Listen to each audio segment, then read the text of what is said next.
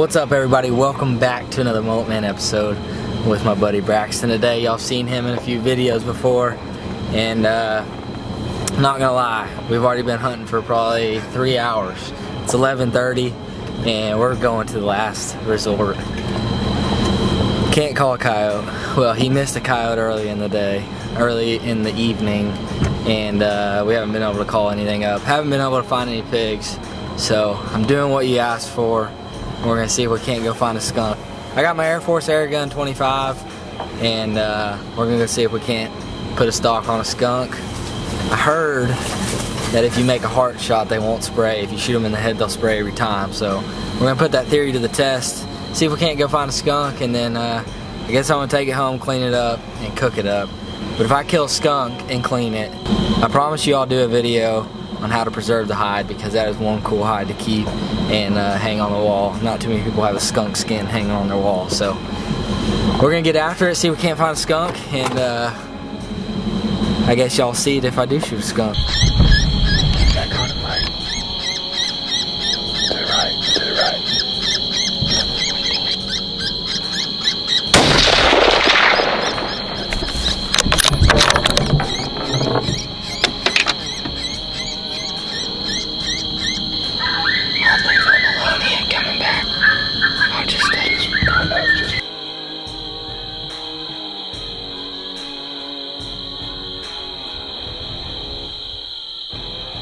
What happened, Braxton?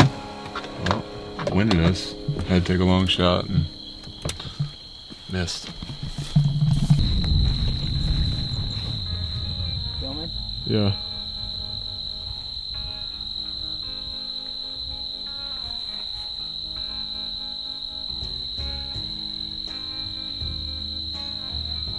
It's still moving. Can't make up my mind if I can smell it or not. We'll get on that downwind side. I promise you'll be able to.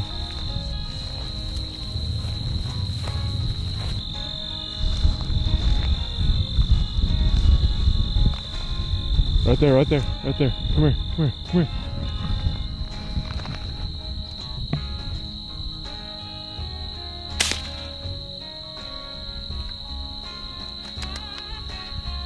Got him. Got him. Dropped him like a ton of brick, boy. Oh god. Alright. Let's go walk up to this bad boy. See what happens. Dude, you see him fall over? Yeah, that's weird. How much even one was? Oh, I smell it now. Ooh, boy. That ain't the one, Chief. Yep.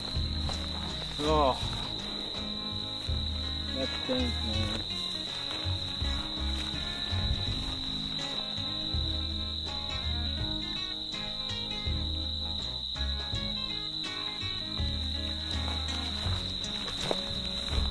It really ain't that bad, honestly. Like, I'm not sure if he sprayed or not. I mean, I can definitely smell it, but it's not like insane. Cool. Well, let's take him back to the truck, and I guess I'm eating skunk for dinner. What do you do at 1:15 in the morning in Texas? That's right. You go to Whataburger. If you're from Texas, you know that if it's this late in the night, you ain't going home without stopping at Whataburger. Gotta get me some breakfast. Can I get 2 honey butter chicken biscuits with cheese? 2 honey butter chicken biscuits, what else for you? Can you add cheese on those? Add cheese on them? Yeah, and then a medium Coke. I'm telling you, y'all are probably thinking I'm crazy, but you have to get cheese on a honey butter chicken biscuit from Whataburger. It is the bomb. Not only do you have to get cheese, you have to get spicy ketchup and put it on top of that. But I'm gonna ask a really awkward question and see if they have any gloves, because I don't feel like going to Walmart, and I don't have any gloves at the house. I really don't want to clean this skunk without gloves, so I really hope they have some, but if they don't, I guess I'm just gonna deal with the stench on my hands. What's up, man? How's it going? I'm doing okay? Yep. How are you? Good, man. I'm doing okay.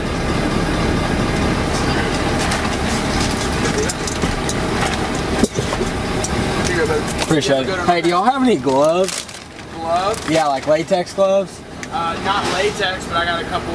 Like, just any gloves will work. Yeah. What size? Large. Just 2? Yes. Yeah, just 2. He's freaking out. Like he's probably wondering why I want gloves.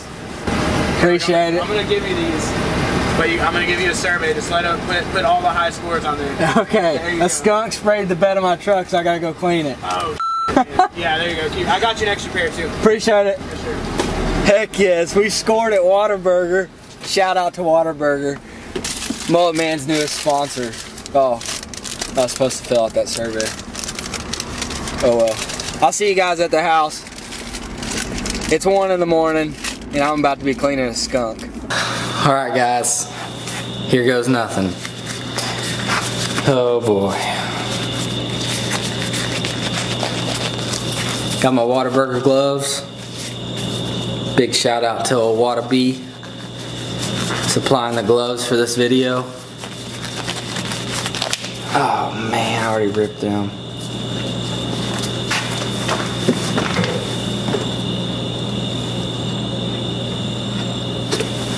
Oh, and there you have it, folks. Oh, it really doesn't stink that bad. I mean, okay, yeah, it does. Yeah. So I'm gonna do a separate video on how to clean a skunk because surely that would get demonetized. So I will bleeding a little bit. I will post the link to cleaning the skunk in the description. Make sure y'all go check it out, and I'll see you as soon as I'm done doing this. Alright, so I have disposed of the skunk. You better get over there and watch the little video that I put in the description, because I got sprayed and I smell awful. I'm glad the guy at Whataburger gave me 2 pair of gloves because I need them. Ugh. I can't even describe the stench that I'm smelling right now. I can't even put on a glove. Can't think straight. It literally made me want to pass out there for a second. It was so strong. It was just like hit you in the face. You don't know what hit you until you look up and see a skunk's butt in your face. Oh, anyway, I got 2 front shoulders. And that's pretty much all the meat that was on there. I wasn't touching the back end of that skunk again. So this is our clean skunk skin that I will show y'all a video on how to tan this hide. I'm gonna pack it up, roll it up just like that, go put it in the deep freezer, and take this meat inside, put it in some water, and it's like 2:30 right now in the morning. So I'll see you guys tomorrow when I'm cleaning this up. See how it tastes. What's up, everybody? I'm back. My arm, I'm not even kidding you, still smells like straight up skunk. I took a shower last night as soon as I got done filming, and I scrubbed and scrubbed and scrubbed. So y'all leave it in the comments if y'all have a recipe to get that stench away. I mean, ugh, that is terrible. So what I got potatoes falling everywhere is what I got. The 2 front legs of that skunk. I got some potatoes. I got my cast iron skillet over here heating up. So what I'm gonna do is just sear it in the cast iron skillet, and then I'm gonna put it in the oven and make sure it cooks as long as I can. I'm not sure if skunks carry trichinosis or not, but just to be safe, I'm gonna cook it pretty much as long as possible. See if I can break down the meat a little bit by putting it in the oven. But got some mini potatoes, different colored potatoes. I'm gonna cut those in half. Add them in the cast iron skillet when it goes in the oven, and just add a little more flavor, and we're just going to dust off the critter glitter. So I'm going to cut these potatoes up, and then we'll show y'all how we're just going to sear it, and then we'll stick it in the oven. So all you clock haters out there, I fixed my clock. Our power, I live out in the country, so our power, for some reason they've been working on the lines like for a long time, and the power goes out like probably once a week. So that's why it just always changes, and I just never flip it back. So we'll go ahead and throw this butter in the cast iron. let that melt down. Take the 2 front legs, dust them off with some critter glitter. Both sides of them. Now, I want to get this butter hot and just sear these front legs. Go ahead and throw those in. Just like that. So once I get a nice sear on both sides, I'm going to add the potatoes and then we'll wrap it in foil, stick it in the oven, and probably let it cook for a good 45 minutes. Just to, I want to see if the meat will break down and make it tender. Because I imagine that these are pretty tough animals if you just cook it like it is. Make sure you get the butter. Turn that off. We'll take some foil.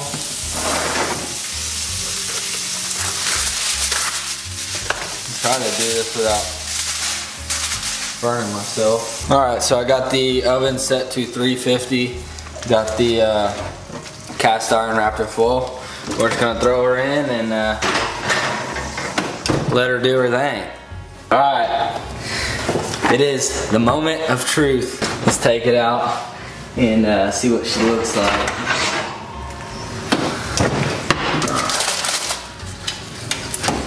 Alright, well, I definitely think it's cooked enough. Let's see. Oh yeah, potatoes are done.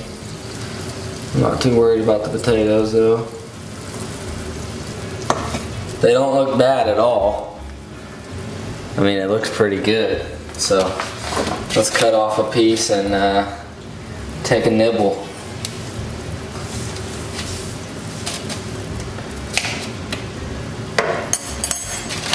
It actually just kind of just shreds. All right. Pretty clean meat. Here goes nothing. First time eating skunk.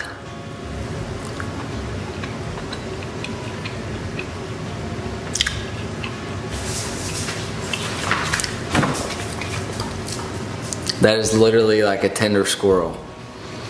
It's exactly what that tastes like. It's hot.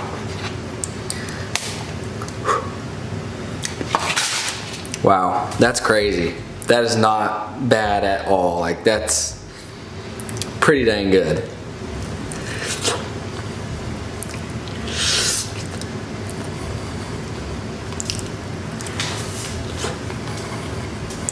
I'm not gonna lie, that is like almost better than squirrel right there. That is, I'm not gonna go kill skunks just to eat them, but that is not bad at all. If I was surviving, I would definitely have skunks as a food source, a regular food source, because that is super good. I mean, I guess the closest thing that I can compare that to is squirrel. But it's almost even more, like, less gamey than squirrel. It's just like a super clean, tender meat. I mean, you can see it's just falling off the bone. You can just peel it right off. Wow. Well, we busted the myth of the skunk. Skunk, catch, clean, and cook. Checked off the list. Leave it in the comments what else you guys want to see. Maybe a coyote, maybe a fox. We'll see. Just y'all leave it in the comments. Let me know what you guys want to see. That's going to wrap this video up. I hope you guys enjoyed it. If you haven't already subscribed to the channel, please hit that subscribe button, hit the notification bell, and keep up with the upcoming hunts and fishing trips that I'm going to be doing. Hunting season's here, so it's hunting from now on. So y'all stay tuned. Make sure you hit that subscribe button, hit the thumbs up, and remember, eat good.